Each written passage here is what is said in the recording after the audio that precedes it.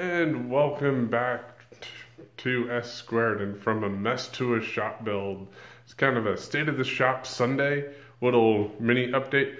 Got quite a few things done this weekend. It's still an absolute mess in here.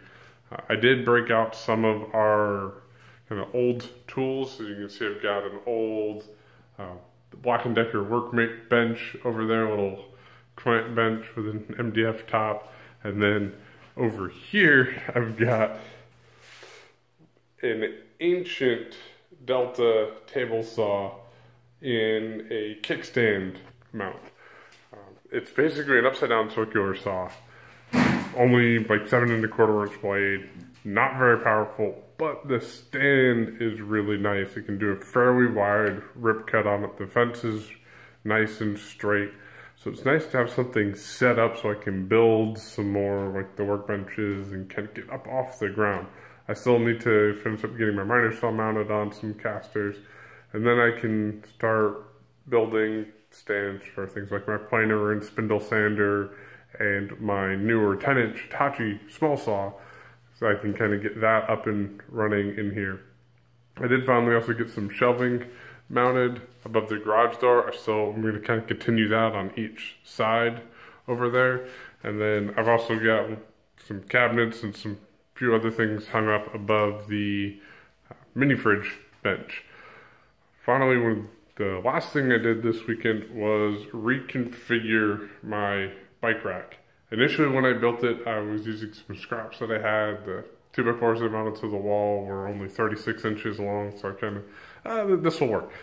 It doesn't. You need at least 16 inches between bikes, as far as like the size of bikes I ride. I'm a tall, lanky guy, so my bikes are a little bigger. My ice bikes are probably fine if they're a little smaller or shorter together, but a minimum of 16 inches between the bike mounts.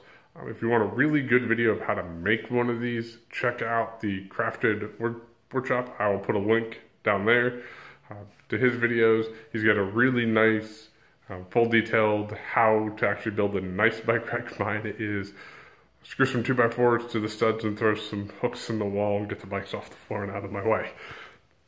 In other news, I'm going to be working on a really cool project for myself.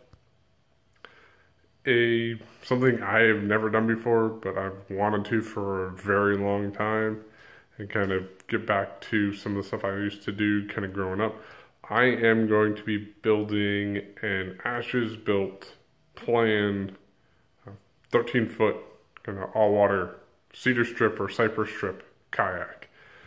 A lot of people kind of looked at around. There's a lot of kind of people building canoes and boats, and I want one.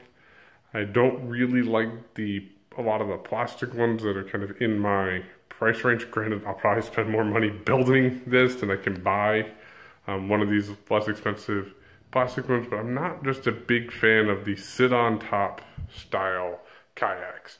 I grew up with sit-in styles, kind of up in the Adirondack Mountains of New York State. My family has a 3-season, basically old hunt camp right on water. Really nice. Down here, we've got a lot of kind of mixed water. We've got a lot of black water, swamps, and some bigger open water. So I think this boat will be perfect for that. I'm going to have links to Trevor's from Ashes Built Plans in the description. He's been awesome to work with. It's definitely going to be a big challenge for me to actually build this boat, because I have never built anything like this before, but I think it's going to be a fun challenge for me. One of the other things that's going to be happening soon is S Squared Design Works is, this is kind of a personal show, what's the shop state, but it is a LLC in the state of South Carolina, so it is a small business, and I've been working with some really good friends that are going to be doing a coffee shop in Florence. And so hopefully as they start getting some of their stuff more in place to get their building built and things set up, we are going to be doing some cool pieces for them. We're not going to be doing the heavy construction side of it. We're going to be doing display racks, menu boards, kind of some of the cool, funky, like fit out and like trim work. So I can't wait to share that with you. Hopefully that kind of starts picking up here towards the end of the year, beginning of next year, kind of get them up.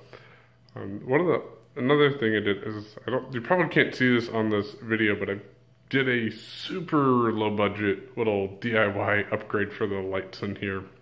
I just went to Home Depot and got these little splitters that kind of split the lights from one light to two light, and threw a couple 75 watt equivalent LEDs in there. Definitely not my long-term lighting solution for here, but I don't really have a whole lot of money to spend. I had the LEDs. I just picked up these really cheap, get them in the shop so I can actually see a little bit. It's still relatively dark in here, especially with the garage door closed, there's no light on that half of the garage. So it's definitely something I'm going to need to work on. If you guys have any recommendations that you guys like for kind of less expensive lighting, I'm not planning on going all out here and filling the shop with like 50 LEDs strips. But if there's something that you guys like, please comment. And if you haven't already, hit that subscribe button, hit the like button. Let me know what you think about what's going on in this channel, what I'm doing. I'd love to hear more from you guys. And if you want to stay up to date, make sure you hit that little bell icon so you get notified when I post new videos. Again, this is Drew from S Squared. Thanks, and have a great rest of your weekend.